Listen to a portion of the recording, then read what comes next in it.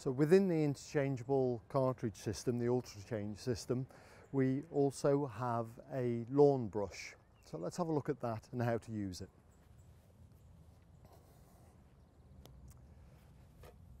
This is the lawn brush out of the ultra change cartridge system for the Stirlings. And one thing that you may notice if you're a Kensington or Liberty user, this brush is a much stiffer, more aggressive brush altogether. It doesn't mean that it needs to be aggressive all the time, because that's about partly to do with the depth.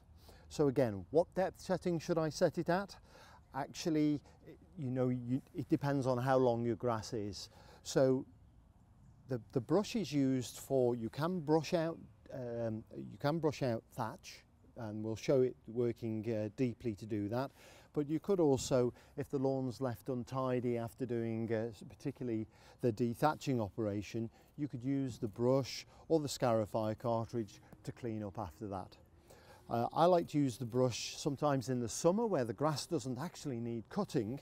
So what I might actually do is use the brush just to help brush the grass upright and then lay it back down with the roller and put in a nice strong stripe without actually cutting the grass itself. You can also use this for brushing in top dressing. So if you're doing a levelling operation, I'm putting lovely dry sand into a dry sward, then this brush spinning at high speed will help brush the material forwards until that material finds a hole or a hollow for it to go into that then doesn't get brushed as you continue to go forward. So nice for levelling there. And if you have a really short sward and you are affected a lot by worms, especially in the autumn time, then the worm casts, the casting worms, cause those little coins of soil which never seem to quite recover well, and also give an opportunity for weed grasses to get into. By using this regularly, then it will help disperse those soil spots that the worms bring up in their casts.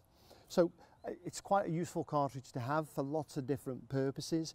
It's not the one that you're going to put on the top of your list, but if you've already bought the other cartridges, it's like with all armaments, you are properly armed to handle all types of situations. So let's take a look at this cartridge in operation in the machine.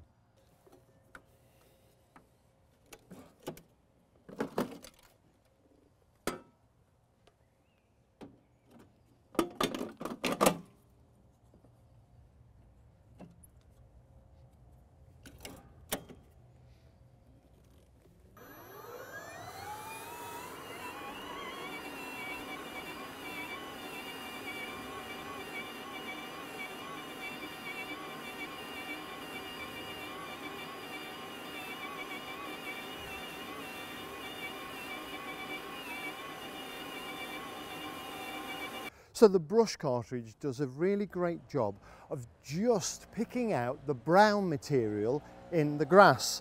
And the reason it does that is because the bristle tine itself can't pick up any plants and put them into the grass box, and it doesn't cut into the soil, so you're not getting any soil in there at all. It's just brown, loose, dead material, and it's really ever so effective.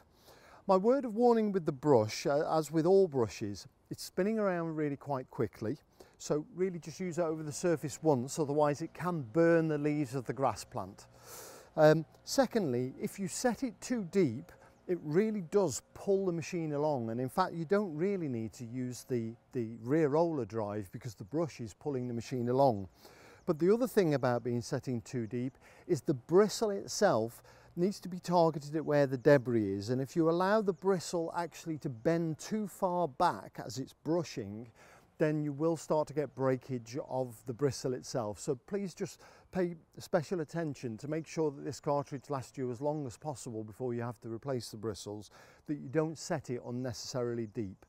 And with brushes, deeper isn't always best, because if it's brushing with just the bristle like so, it actually is much more effective than if the bristle, you're trying to pick up the material with the back of the bristle itself.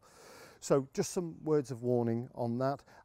Please set the depth so it's getting your target debris and really cleaning up. It's a fantastic clean up tool, this one. So Here's the debris here. You can see very few leaves in it at all.